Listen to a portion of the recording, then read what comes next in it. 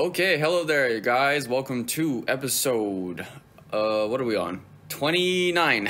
I think that's right. I'm Theo, your host, and yeah, let's kick it off. I want to quickly amend something, though. Wait, hold up. Yeah, I want to amend something. And that was in the previous episode. I was saying that I'm not musically inclined, and I'm not super familiar with the furry musicians in the furry space, but I totally overlooked, and in the moment I didn't think of him, but I had an interview with a DJ and a person who's hardcore into making music and promoting music, and that's kind of his livelihood, and that's Nonstop Pup.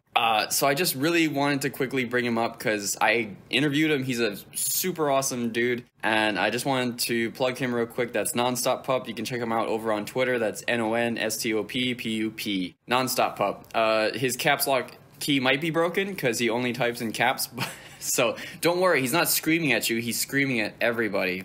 That's Nonstop Pup. So go check out his music and his work and the stuff that he wants to promote, like Thrive or Die. He's got a lot of cool merch. So yeah, just wanted to share that really quick, and we can get on with the episode. Okay, I don't know now if I want to start off this particular episode with something bad, or maybe it's a bit soapboxy or ranty, but I'm gonna do it anyway. And that's the Sonic 2 movie. I haven't seen it yet, but I have seen the first one when it first came out in theaters, like basically late 2019, I think. And I had overall okay impressions of like how the studio handled making a video game movie from a pretty big franchise like Sonic. So for a kid's movie and just a movie that I could enjoy overall as an adult, the first movie I would say was a solid 5 out of 10. Like, it's not bad, it wasn't great, but it was something that I wouldn't mind watching, maybe, if it's casually on TV again, or just to watch the fun bits and action scenes. So it was good for that. And for a first attempt too, their first attempt, their IP was really horrible looking. They tried to do that over-realistic CGI spin that Hollywood does on all of their animated movies. I don't know why, but they amended that, and then they brought it back around with, I think another artist came on that tweaked and appropriately designed Sonic in a more lovable and true to fashion way. But that doesn't mean that they didn't abide by his character and his setting that he's in. So everything that they put Sonic through in the first movie was kind of like the typical, oh, here's this cartoon character in the human world, and he faces human problems now because there has to be a family focused around him that are humans, because Sonic is totally not an alien or something that has different problems and universe rules that apply to only him, and because we're humans watching a cartoon movie, it has to be human-centric. So apparently sorry, I'm kind of like jazzed on coffee right now, but I want to say that my first impressions of the Sonic 2 movie seemed positive. All of the trailers, of course, want to portray the game movie in the best light, so they made really good promotional art for the trailer, and it had a throwback to the original Sonic 2 video game with Robotnik. Is it Robotnik or Eggman? I hope I'm not. I always conflate the two. But yeah, it had the antagonist, with his hand over the number 2 logo, and it's Sonic and Tails in the foreground, and like everyone was so hyped from seeing that, and it's like, wow, they put so much thought, love, and care into the movie, so this is gonna be great. It's gonna be maybe some fan service here and there, but it's gonna be Sonic as a video game movie that's gonna be done justice, hopefully. Not the case. I've yet to see the movie, and I've been always skeptical about video game to Hollywood movies anyway. And I listened to a few reviews. One in particular was from Arlo, the video game reviewing monster. He looks like the Cookie Monster if you haven't seen him before. He's a pretty cool dude. I like his stuff, and his style of talking casually about video games and stuff is, it's pretty well thought out, and I think justified in a lot of cases. So I take his word for more than a grain of salt. I think that it's usually well thought of and fair in judgment. And considering that movies these days are basically like $20+ experiences for a ticket, not including the absurd amount of money that you spend on food, like just popcorn these days that is like $10 and up. It's ridiculous. So I think it's well justified to consider that when you're going to be purchasing a ticket for a movie that's terrible. And that was basically his overall estimate of the Sonic movie, too. It wasn't great because it felt like it was a very targeted sort of ad campaign for something that you could feel was written in a way to target kids as a kid's movie for the sake of making money off of a well-known IP. And I don't know why Sonic as an IP, it made me think, Sonic as a character and the characters designed in the Sonic universe, I think are really great and really creative and poppy and overall just really likable and enjoyable. But that doesn't mean that all of his franchises, from his video games to his movie content. I can't speak to his show because I haven't seen that too often, but I know that there's also like a side comic and stuff in like magazines. It might have credit to it, it might have good writing there, but I haven't experienced that. But for the stuff that I've seen generally that's really popular from Sonic, I don't know why it's never caught on with me. It's always been very mediocre at best to just very poor. Like, how does a game character that's beloved have such crappy quality in all that his media exists in like in any form? Like, it's okay, it's got great music, I'll give it that. The soundtracks are always fun and really poppy and quick and just, I would say, fit Sonic really well for what he does. He's a hedgehog that goes fast. But nobody's really put the love and care into crafting his universe and really molding it into something that I think that I wanted to see continue. Everything that he sort of jump-started in, I've just waited for that thing to end. And I'm like, I don't need any more of this. I can't finish this. Have a good day. Circling back to Arlo's review and hearing how disappointed he was within the Sonic 2 movie about how so many scenes were just put into the movie that could have been cut out that really had no real relevance to what was happening to the actual plot line. It felt like that there was a lot of content that the writers and producers put in just for the sake of generating fun bucks. Like, they have random dance break competitions in the middle of like a bar fight scene or something like that. And again, I remember from the first movie, they also have a bar fight scene. So why did they repeat that concept? Just because it did well maybe in the first movie and they didn't feel the need to be creative and work around a new situation.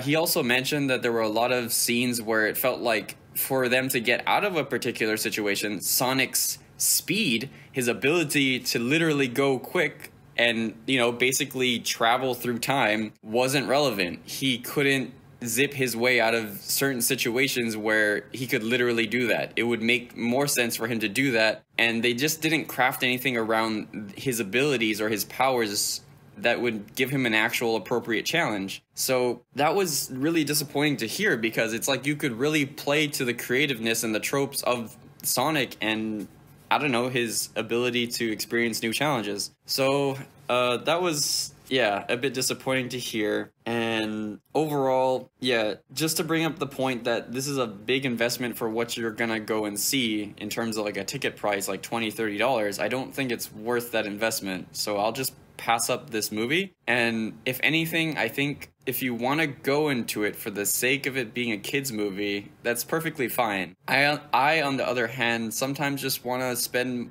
my hard-earned money on something to fund more creative, great projects like this. I want to see something that's good do better in the next franchise or in the next part 2 or whatever. So I think like supporting these kinds of movies just shows the stats for like the Hollywood producers to just say like, hey, this did well, let's do it again. Because they're gonna, of course, beat any horse to death until it stops spitting out cash.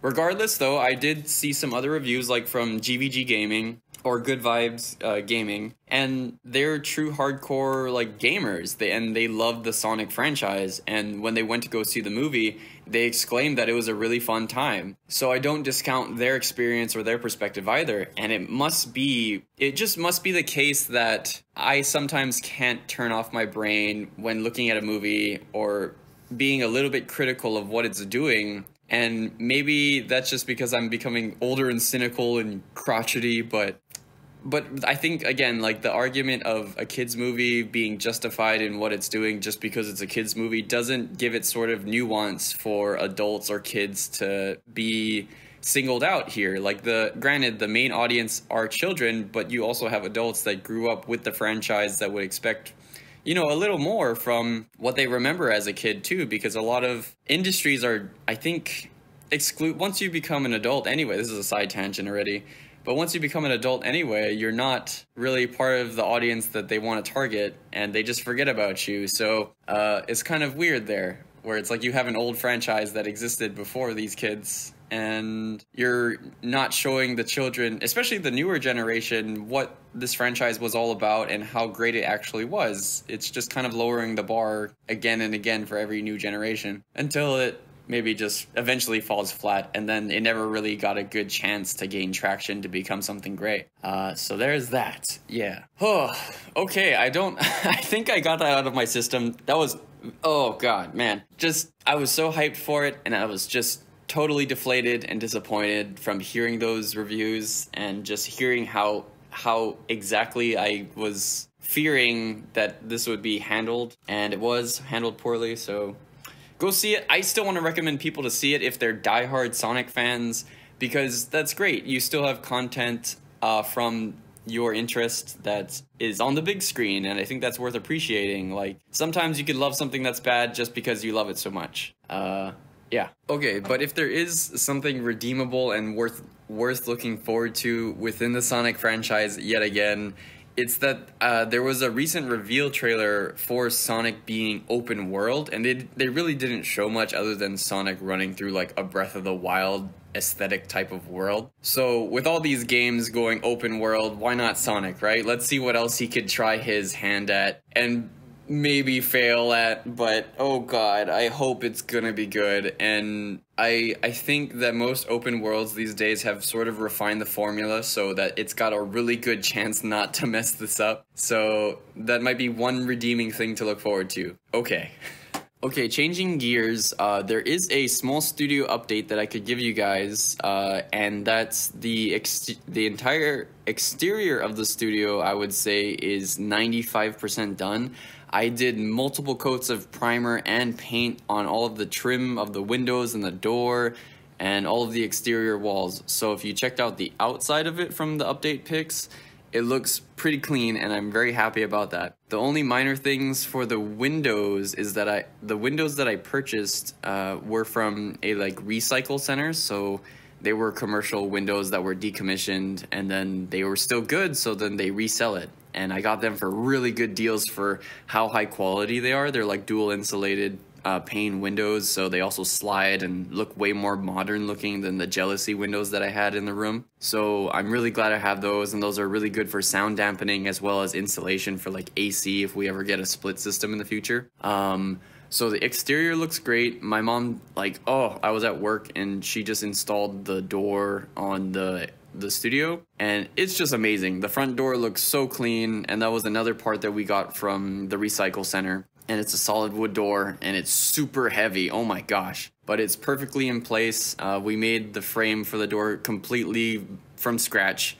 We usually get those prefabbed, and then we can install the door frame for the door. But nope, my mom was like, we're gonna make it. So we made it out of whatever we had left, and it's perfect. And then I painted over that, and I gotta kind of tweak the color on the door. I'm not super happy with what color I made it. It's just beige on beige. So it just matches the exterior of the wall. So it might be nicer to do like a darker tone on the door. So I'll look into like darker paints that I could make it pop a little bit better. On the inside now of the studio, the drywall is going up. So on the wall that's conjoining Blarg and I's room to the studio between us, the drywall that I bought from Lowe's just went up on the middle section of the wall. And I'll tell you what, drywall ain't cheap. And I have to just take a moment here to pause and say thank you so much to the patrons and the commissioners that have been supporting me over the months, because all of that money literally went into the materials to just purchase like this exterior renovation. Like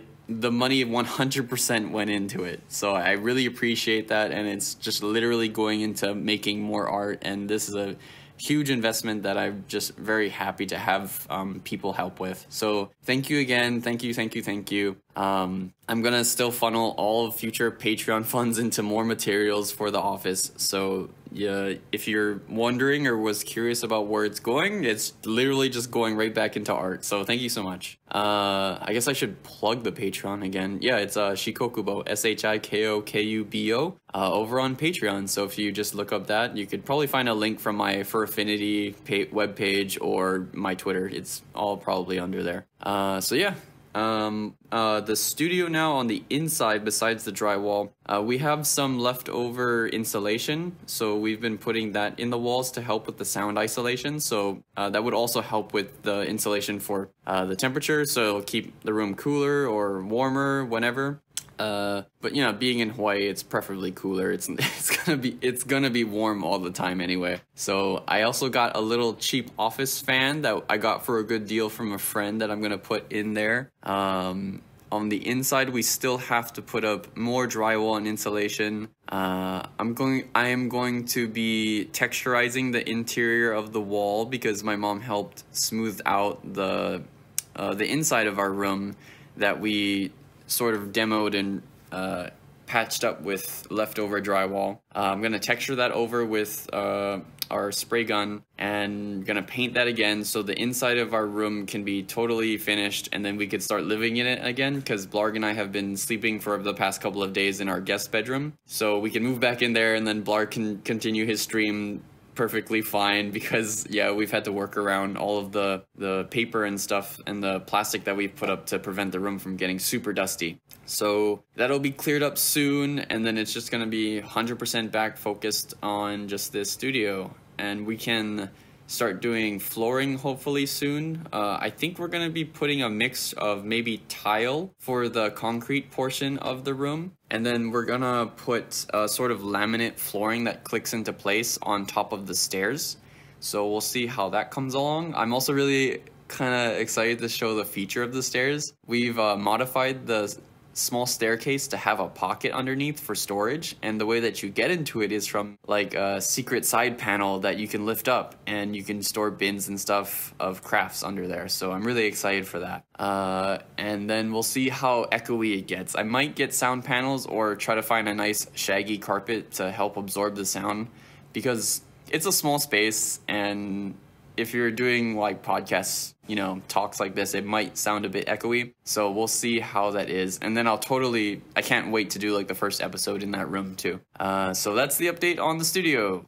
And just because I don't think that I have a whole lot of other topics to discuss, just because it's been so relatively short, I haven't seen a whole lot of crazy shenanigans on Twitter from the community, other than just, you know, great art as usual. And maybe I'll take some time in a future episode to just discuss art specifically and shout out some if not like all of my favorite furry artists. That'll be a long episode. I just want to kind of cap this episode with a sort of corner of like, hey, what you been playing? And I want to say like a lot of games I feel like have been put on pause just because, you know, I'm sort of casually playing things now just in the time that I have just before bed.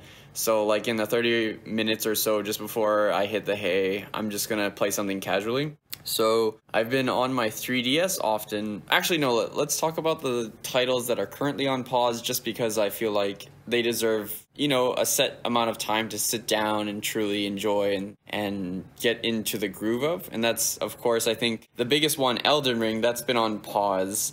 I've been sort of piggybacking off of my super powerful friends that have been showing me around and all of the secrets, and I think it's sort of sullying the amount of, I guess, enjoyment that I've been getting out of it, because I've been basically farming and grinding off of a particular area in the late game that I didn't know about that my friends showed me, and I've been getting more and more powerful. But still yet, if you don't have the skill set to maneuver and dodge enemies and you're not familiar with their mechanics, you're still gonna get wrecked even though you're super high level. But that was the last thing I did in Elden Ring, and I think I want to continue that more later on when the office is set up and stuff, that I could just sit at my computer and just get lost in the dark fantasy world that I love so much. So yeah, Elden Ring, like, it's my favorite. I would say it's my favorite video game of all time so far.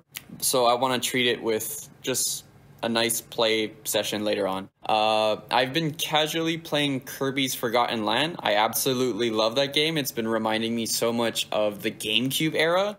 Not so much in terms of like its style or its modern features that it has now, but more so that it's like the GameCube era. It's a 3D jump to when a lot of franchises were focusing more on the open world 3D vibe. So for Kirby to spend like the most amount of time since N64 to be a 2D side scroller and now fleshed out in more or less a 3D free camera controlled kind of world. It's not fully free camera control like Mario N64 or Odyssey or most of the other Mario games, but it's a really good attempt and a solid start at Kirby's journey into 3D that I don't think that they can go back in on now.